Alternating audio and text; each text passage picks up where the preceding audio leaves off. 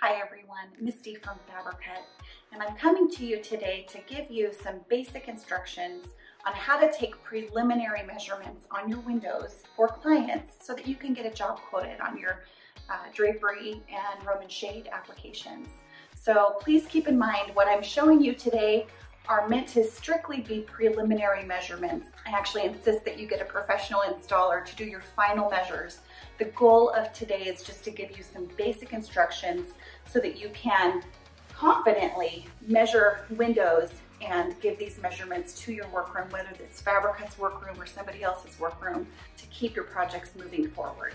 What I want to start with are some basic tools that you're going to need to complete your measurements. I like to either have a clipboard or at least a notepad that has a hard back so that I'm not needing to take a piece of paper and write on a client's table. So number one, clipboard. Number two, if you feel like it, you might want to invest in a tool belt. So something basic.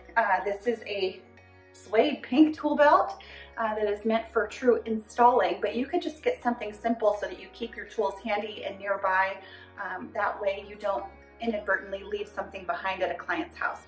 Next, when I'm measuring, I like to work with a pencil. It sounds kind of silly because, you probably carry a pen with you, but I keep a pencil for erasing if I make a mistake, but also if I'm doing a whole house, I pull my hair back in a ponytail and I stick the pencil right here, so it's always super handy. Sounds like a silly thing to do, but it helps me to just quickly have that easily accessible, and I can erase things if I make a mistake. So bring a pencil.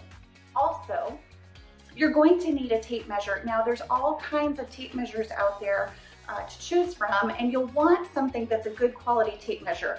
This one happens to be just a 10-footer. It's really flimsy, and if you get it extended really long, it's gonna bow and bend. It's not gonna be a good tape measure to measure windows with. So do not use this kind of tape measure.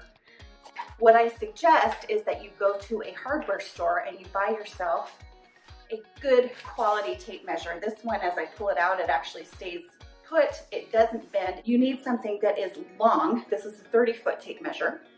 And you'll also need to make sure it's thick and sturdy. So your tape measure actually matters a great deal. So anyhow, don't skimp on a tape measure. Don't get a flimsy one, get a good one, like this. Another tool that you might want if you're doing a lot of measuring is a laser measurer. So this sort of device is really helpful when you have a scenario like this where you have nothing on the windows. It's not as easy to use, not as helpful if you're measuring a house that has window coverings already in place, because what this does is that you put it at the end of the window down low, and you push the button and the laser will bounce off of wall to wall. So if you've got something in the way, it's not great for that. But if you end up needing to be on a construction site and you want to quickly run through that construction site and get all your measurements quickly at one time, laser measurer is a good tool to have on that type of a job. Last tool that you will need is a step stool or a ladder that you're bringing yourself. So don't rely on your client's equipment. Don't show up to the house and say, all right, where's your ladder or step stool? No, bring your own tools. It just looks better, more professional. You have control of your own equipment, you know how to use it, and you're comfortable with it. So the one I'm working on today is just a 3-step ladder, light duty, just tall enough so that I can get up high and see what the tape measure is reading. So those are the tools you're gonna need to go ahead and do a good measure. The next thing you wanna do is draw a picture of what the actual window looks like, including the ceiling and the floor and all the space around the window. So here's how you do that. Okay, so you're gonna draw your ceiling line and you're gonna draw your floor line. These are really important to have in the drawing because we're gonna actually measure this entire space. And then you're gonna draw your window, and do not worry about being a good artist. I am not a good artist, and that is not necessary when you're making these kinds of drawings. What is important is that you're noting the details of the window and how the window operates so that you can communicate that with your workroom. So what I am noting here is that there's a handle on my window that tells me that the window actually opens this direction. So those are the important details. Don't worry about being a great artist. Okay, now what we're gonna do is measure the inside measurements of the window. Let's start with the width. So you're gonna wanna go ahead and use your good tape measure and go ahead and place the tape measure on the left side inside the window here, inside the little nose, and then stretch it all the way across. And you're going to measure also inside the bullnose, and this one is 59 inches wide. We're gonna go ahead and record that on our notepad. So what you'll wanna do is draw that measurement up at the top of the window, 59 inches, and we've made notation so that we know that we've actually taken this measurement inside the window. Okay, for our height, we're gonna go ahead and start from the top. You might think that you wanna start from the bottom, but no, this is why you need a really strong tape measure so that it can stand up as you put it inside the top of the window frame, and then stretch it down to the bottom to get your measurement inside the window. So again, this window is measuring 59 inches high, and we are inside the bullnose.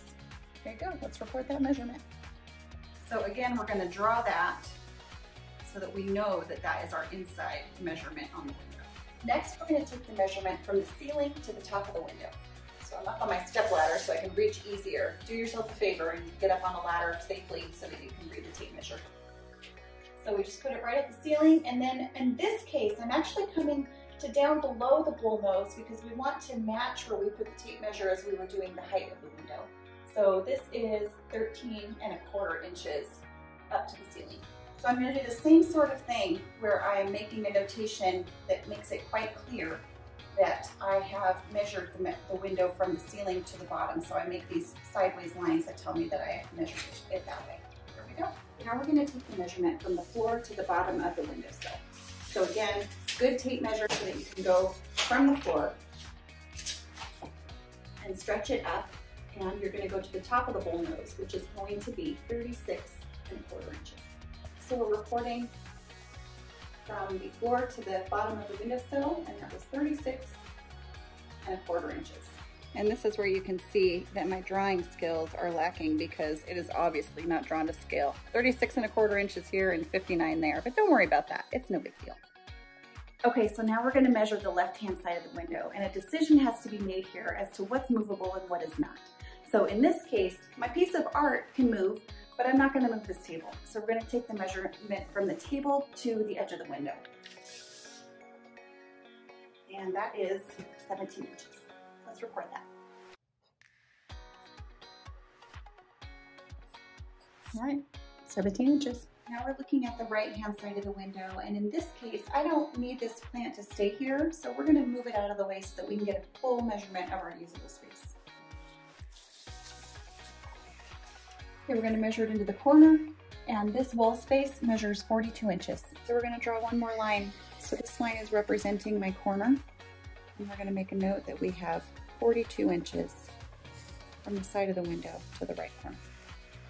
The last measurement that we need to record on our paper is the sill depth. So you'll want to go ahead and measure from where the window begins to where the sill ends. Now this window is a little more complicated because it's a bullnose, but we're going to measure where the wall goes straight after the bullnose. So we're going to record this as 3¼ inches. So record that on your paper, and now you have a complete set of measurements to submit.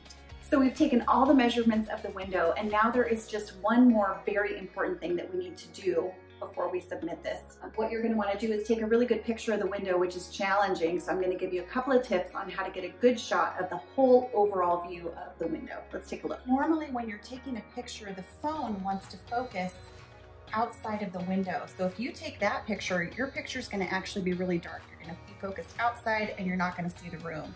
So the trick to taking a good picture inside shooting a window, even if the window is really bright, you want to tap somewhere on the screen where it's a little bit darker. I'm just telling the camera, focus right here instead of right here. Notice how that changes. So when I focus it right there, then I'm able to take a much better picture and I'm able to see exactly what the room looks like. All right, thanks so much for watching today. I hope that you've learned something valuable. I hope that you feel confident to be able to step into your customer's house and be able to take these preliminary measurements so that you can get your jobs quoted. Again, I'm going to tell you, please do hire your professional installer to get the final measure before you move forward with ordering products, especially in the case of inside mounted window treatments. You do not want to take just one measurement. You're going to actually need 3 measurements to get a proper fit for an inside mount. And I'm not going into all those details today because we have professional installers that we rely on for those sorts of things. They know what they're doing.